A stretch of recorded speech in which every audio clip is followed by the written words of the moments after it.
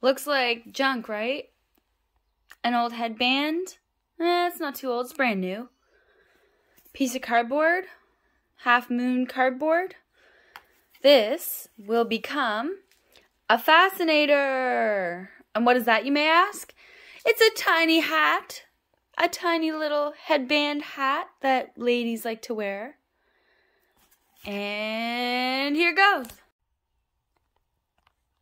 And we have the glue gun. Yeah, I might as well let you know.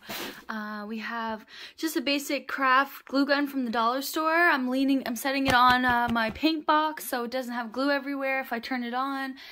The Fascinator to be, the cardboard piece, and the hairband. Scissors, you can get them from the dollar store. Big ones or small, medium. Some beautiful fabric that I turned into a dress, but the silk frayed, as you can see on the zipper. So we're going to use this for our material today. And I have these little pins as well. Little pins in there. Push pins. Decorative nails. Okay, so here we go. So I cut the fabric into a little square. And now I can do my placement under the other side.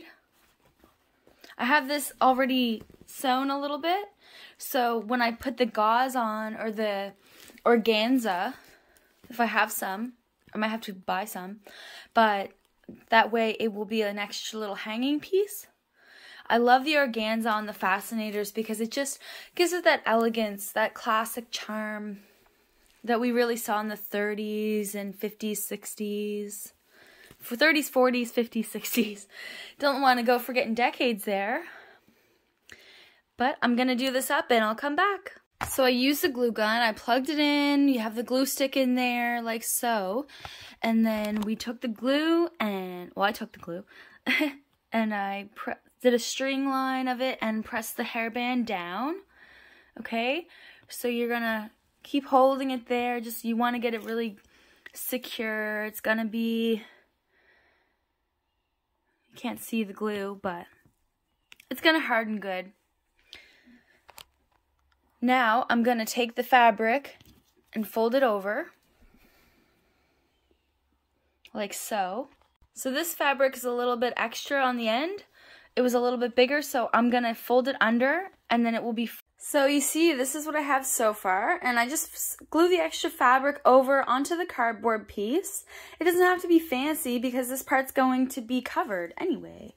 So then I just take it and glue this side over and shape it effectively how I wish. You can shape the fabric how you want. You can leave it more loose. It doesn't matter really because you're going to put gauze on it. Not gauze, it's a good Gardanza? I can't remember what it's called. It starts with the Gardanza. I believe that's what it's called. Or tulle or something or lace. You could put lace on this. And you see how I'm just shaping it and then it's going to get glued down. So it's just like that. And voila! Looks like a little change purse on a hairband, but what it is a fascinator. And then I can put tulle on it, and then you wear it on your head. So this is our final fascinator project. You can wear this in the front. Has the accents of lace, the tulle, and the accent fabric on top. Turned out really well. And all it took was a headband, cardboard, glue gun, glue sticks, and fabric. And hands.